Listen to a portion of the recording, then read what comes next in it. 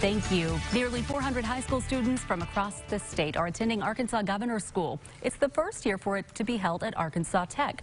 Previously, it was at Hendrix College. It's for soon-to-be high school seniors. They can study art, music, science, cybersecurity, and more.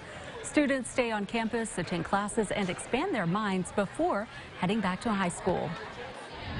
I've definitely become more confident here. I've become my most authentic self. I think that my creative side has manifested itself in this environment, so I'll take that back to Conway.